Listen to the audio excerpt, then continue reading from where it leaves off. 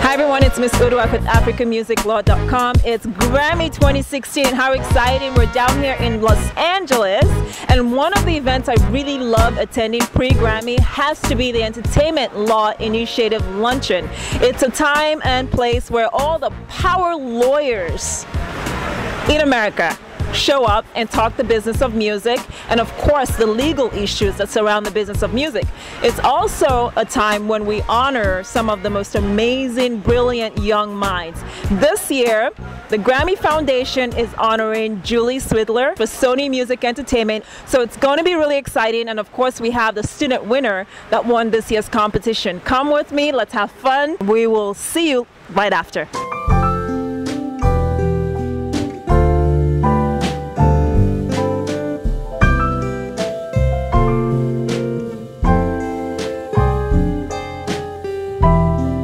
Why did you decide to apply and go through the process, and what was it like writing your paper? Well, I do track the Grammy Foundation and their work really closely. I'm really excited about being involved in entertainment law.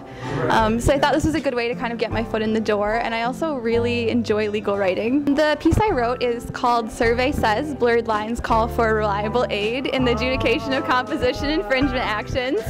So I wrote the big old blurred line case really hard. And I talked a lot about the inability of layperson juries to fully differentiate between compositions and their sound recording counterparts.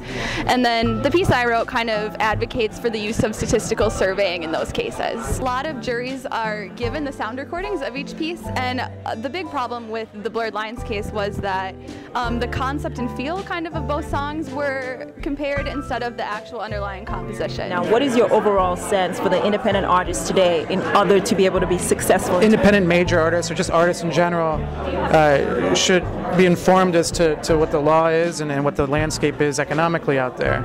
And I can only speak about the independent approach, and it's a pro-competitive one. You are independent if you promote competition in the marketplace. Everything else that the indies are about flows from this simple definition. If you're comfortable with competition, then you support open systems and transparency. You also support the idea that all of us should be competing on a level playing field.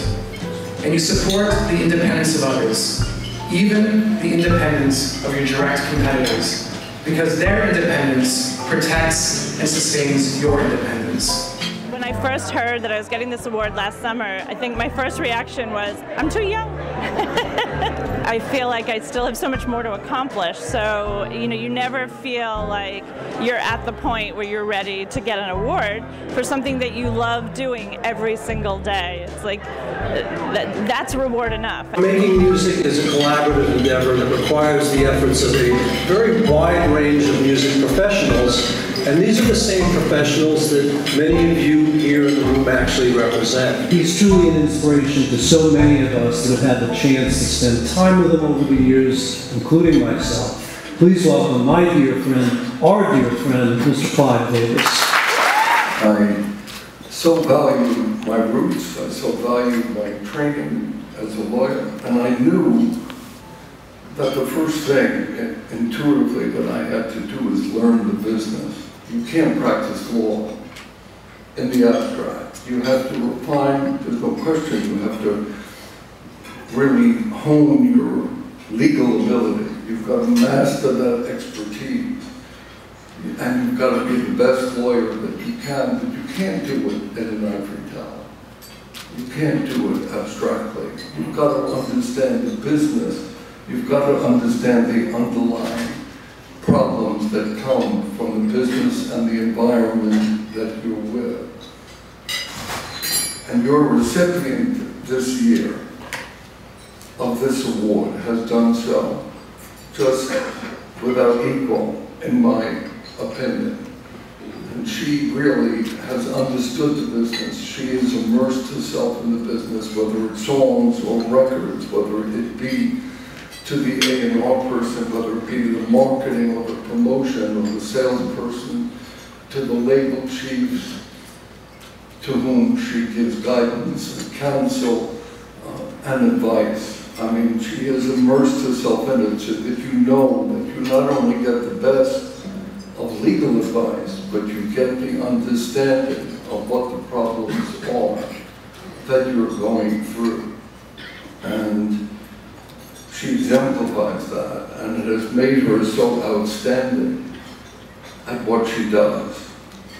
And on a personal note, it is my honor, my privilege, and my personal pleasure to present the Eli Service Award to Julie Swidler.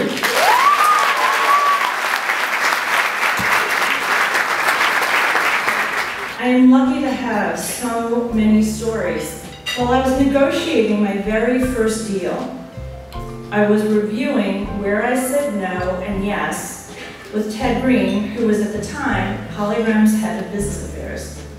He said, "Julie, why did you say no to 50% recoupment on video?" I said, "Because I didn't know I could say yes." I decided that I didn't want to have that feeling ever again. I didn't want to negotiate things I didn't understand.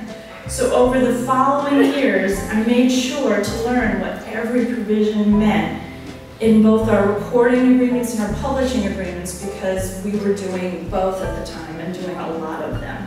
Somehow, I had to convince Prince not to sue J Records. During that process, where he thankfully agreed not to sue us, Prince and I had hours of conversation about the music business. We talked about everything from music, family, artists, who he thought was good, who he thought was bad, and whether there was a need for record labels at all, and how horrible all record labels are. He actually asked me if I would ever allow any of my kids to sign to a record label. The most important thing is to work hard, be patient, learn everything you can about your craft, and above all, be yourself. Don't try to be somebody else. It's a wrap, folks. Don't forget to log on to www.africamusiclaw.com for your music business and entertainment law news and analysis. Yes, it's your go-to destination. Cheers.